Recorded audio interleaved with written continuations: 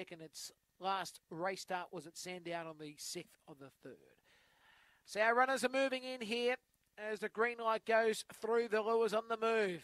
Race number 9, the winning post suppliers stake over to 400. Set. And away, Giants Flash began nicely from the inside. Daff's Extreme trying to whip around here. Joyous Venture.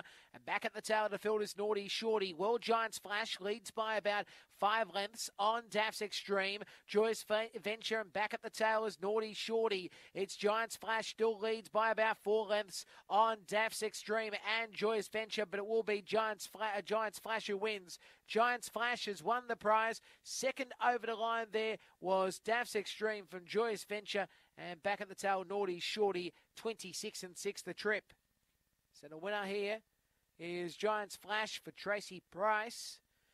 It is a black dog from Banjo Boy out of Nevada Flame. Second spot was Daff's Extreme, trained by Neville Lennon. And it is a blue and white dog from Fernando Bale of Zippy Daff. And third spot will be the 2 black and white Joyous Venture for Heath McAdam, a black dog from David Bale out of Joyous. 1-8-2, and officially fourth will be the 9, 1-8-2 and 9, 1-8-2 and 9. 22 and 64 the time, 22.64.